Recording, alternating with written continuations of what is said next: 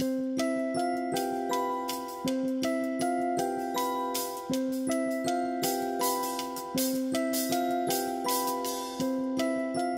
Garland of Howth is first recorded in the 1530s by Archbishop Allen of Dublin, and he tells the story of how St Nesson, who lived on Ireland's Eye, was sitting one day reading his gospel book when the devil appeared.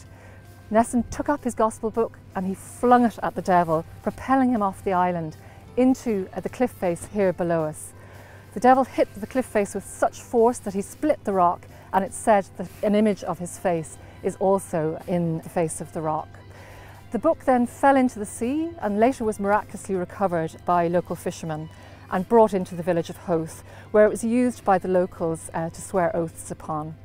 The name is a little peculiar. Archbishop Allen described it as the Cahir Leabhar, or the 4 books of the Gospels. But in the 17th century, the term garland meant the most important or the most precious thing. So we think that's how it came to have its name. It was the greatest treasure of Howth. And then by the late 17th century, it had come into the library of Trinity College, where it's documented in our library catalogue. As you can see, it's not in great condition. It's lost a lot of colour from the page. And then the terminals of the I and the N and the I, which are the 3 first initials, have this wonderful, what originally would have been probably quite bright yellow. We can still see traces of it. And this is quite evocative of manuscripts that were being made on the continent at the time, which often had the use of real gold on them.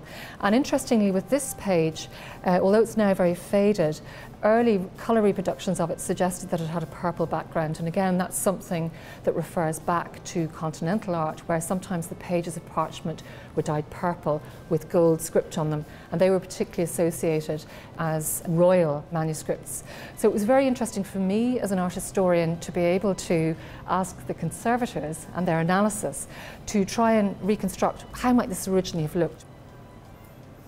Because we can't take any samples from the manuscripts because they're far too precious for us to do that, we have to use instruments that are non-destructive or non-invasive, and we use them directly onto the manuscripts. We can't afford to have any damage occur, of course. And one of the more effective systems is Raman spectroscopy. Basically, we shine a light of a known wavelength, and the detector will look for the reflected light. And that gives us an idea of the chemical structure of material.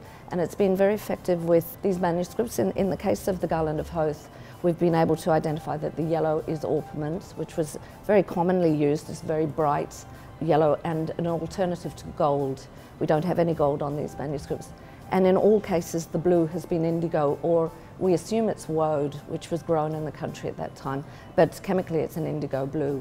The Garland of Howth is an unusual size. It's quite large, but it's definitely smaller than the Book of Kells, which is known as a deluxe manuscript. And it's larger than the Book of Dimmer and the Book of Mulling, both of which are small pocket gospels, so they sit very nicely in the hands, whereas this one's slightly larger, so has a bit more grandeur to it.